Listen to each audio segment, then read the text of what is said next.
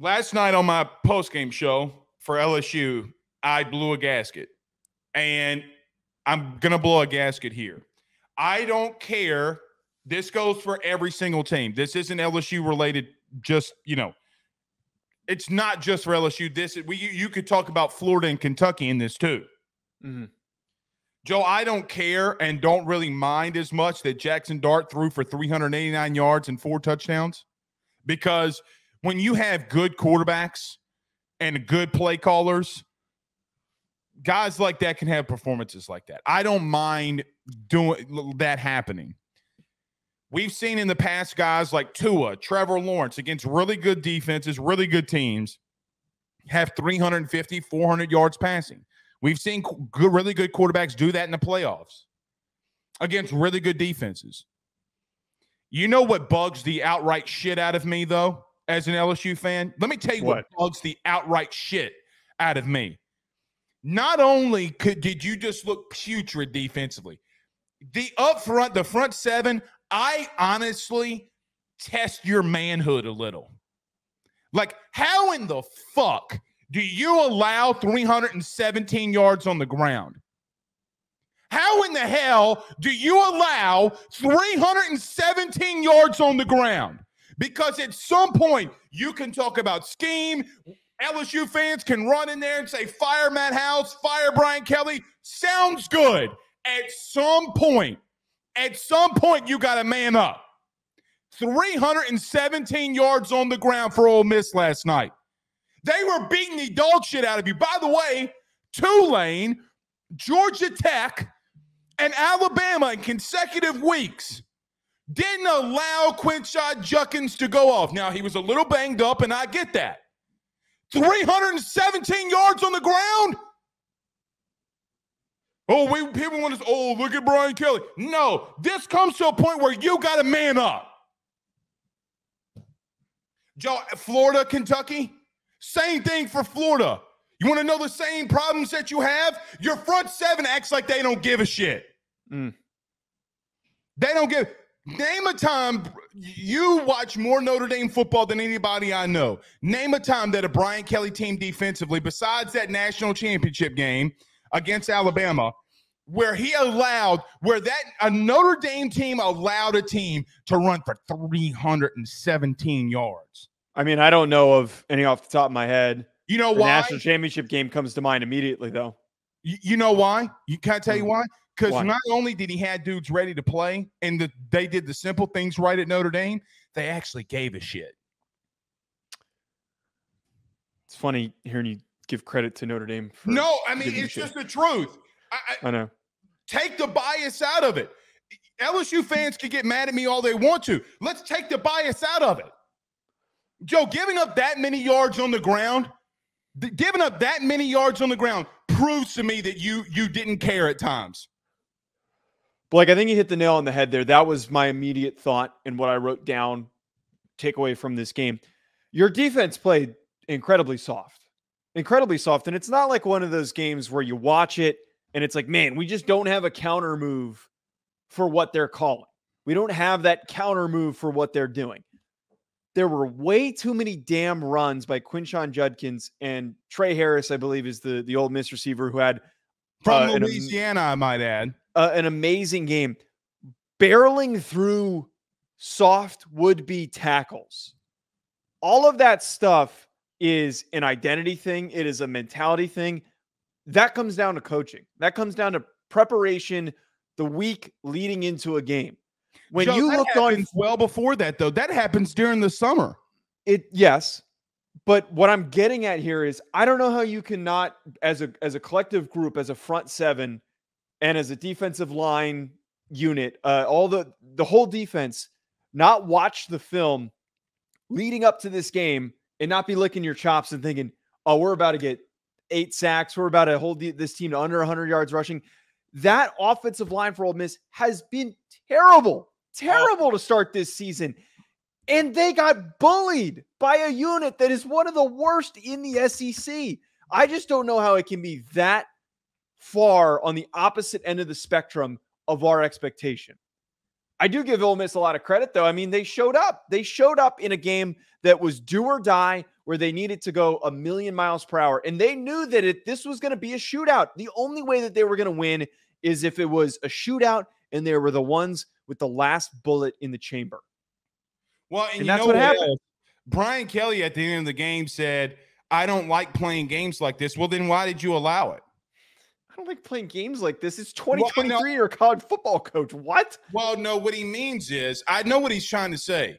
Okay. He doesn't like having games where defenses can't make stops. He wants to be able to, okay. And I think coaches to his like Saban, Kirby, Kelly, the only one that really does it effectively like this is Lincoln, but it doesn't pay off for him in the long run in the playoffs. Uh-huh. But Joe, you know what else I'm going to say? They did not have an answer schematically for Ole Miss. They didn't change anything. The one time, the two times when I watched film today that they changed something, Ole Miss went for it on fourth down. A true freshman comes off the edge. He bats the ball down. Okay, you get a turnover on downs. LSU then throws a fade route, which, by the way, you know what sucks? You know what really sucks? And I know that you had the hot take about Jayden Daniels and the Heisman thing earlier in the year. Joe, he's averaging 400 yards and 4 touchdowns a game. The simple nature that Jayden Daniels arguably, because of the teams that he's played, he's like, I think Michael Penix Jr. has 2,008 total yards on the year. Jayden Daniels has 2,002. Like, he is right there as of having, Joe, you have a quarterback that is having a Heisman year. He is having a Heisman year. And defensively, you are not even changing anything schematically. You're not. Like, they went into there and said, this is what we're going to run. At some point, Joe, you know what you got to do? You can't get home with the front four. Send some blitzes. Go zero man-to-man coverage. Go zero blitz. You know why? Because it doesn't matter if they score. They're going to score anyway.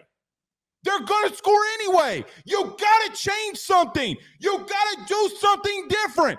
If you don't do anything different, Joey Freshwater is going to kick your ass. You bring up a really good point about Jayden Daniels. And by the way, that's a great observation. At what point do you realize nothing we're doing is working? And if we're going to be overly aggressive and we're still giving up points not being overly aggressive. They blitzed 3 times that I counted all game. Right. If you're not being aggressive and they're continuing to score, what is the difference if you just send 8 at that point? I would send everybody at that point. Like it's Madden. That's what, and we're going to talk about the Duke Notre Dame game. That's what Duke did. Duke was like, you know what? They're kind of moving the ball. Former Brian Kelly DC. Who would have thought? Exactly. And what they started to do, they said, you know what? Screw it. There's going to be a couple guys open. We're just going to send everybody because that offensive line is doing great. It's the only way that we're going to create pressure. So you bring up a really good point. I think the thing that, as you've said, is very frustrating for LSU is that you're right. Jayden Daniels has been phenomenal this year. I'm not going to go as far as to say the Heisman thing. And so he leads. I don't. Wait. I don't want to talk about the Heisman stuff right now. Category. I don't want to talk about the Heisman stuff right now. My point is that he is playing better than my expectation. There was that one throw that he had later on in the game where he delivered a very tight window throw, a really, really tight, narrow window throw to score a touchdown. And forget who he connected with. That's a really tough throw to make. And he's an aggressive player. He's not afraid to take those chances. I mean, I'd like him fumble. I would like for yes, I was going to say, I'd like for him to maybe stop being a little stupid with some of his aggressiveness, like not trying to run out of bounds or, well, it doesn't matter. Every time he ran out of bounds, they hit him anyway. There were a number of throws that he also had where he was really forcing the thing into double coverage and just trying to hope somebody can make a play on the ball. Well, they did. They did. And at the end of the game, it did cost them in some of those situations. But Jayden Daniels has been great. And you would have thought that maybe if LSU has 2 losses up to this point, it would have been because Jayden Daniels was struggling and was having problems. But that's not the case. Your defense is not only weak, it's terrible. It's not good. Something has to be changed if there needs to be a turnaround. And Luther Burden's going to run all over you guys if you don't show up and prepare. Here's something that I said last night. Okay, Joe, you're not going to agree with this. Nobody's going to agree with me, and it's okay. I know that Brian Kelly's an offensive dude. I know that he's called plays at Notre Dame. I know he called plays at Cincinnati in reference to offensively. Dog, you for the first 15 years of your career, you called defenses. Maybe he needs to. I mean, listen, you don't pay it. Say what you want about the man. Say what you want. Notre Dame fans are going to eat me alive in saying this. It's fine. I don't really care. Your girlfriend's cheating on you. Bottom line, okay. I might go. I don't go. Listen, I do not go to press conferences on Mondays. I've never done it. I didn't do it under Orgeron. I hadn't done it under Kelly. I'm thinking about going tomorrow and being like, hey, you thinking about calling plays defensively? I mean, because what else is going to change? Now, Matt House did some decent things last year, but you know what he was also surrounded by? He was surrounded by 5 seniors in the DB room that knew what they were doing. He was surrounded by dudes up front that gave a shit. And now they don't. You got a freshman linebacker. By the way, just going to throw this out there. Here's a crazy stat for you. You ready? Everybody keeps telling me from a Harold Perkins perspective, what are you doing with Harold Perkins? Joe, they ran the ball to his general direction or his side of the football 87% of the time last night. 87% of the time. Do you want to know the yards per carry? 8.9 yards per carry. Oh, my God. So you can tell me all that you want in reference. Now, we've seen good pass rushes this happen to. We've seen Von Miller that happened to. LSU did it against Myles Garrett. They ran for 300 yards right at Myles Garrett all night long. We've seen that before. You got to give him help. He could not. Joe, they put the big tight end number 86 on Harold Perkins and said, go man-to-man and beat him. Joe, he beat him all night. He beat him all night. They didn't give him help. They didn't send pressure. They didn't send blitzes. They didn't change things schematically. And they were like, well, we're having problems lining up. But you know what? Then that's a personnel issue. I can live with you calling something and dudes missing it. They're already missing it.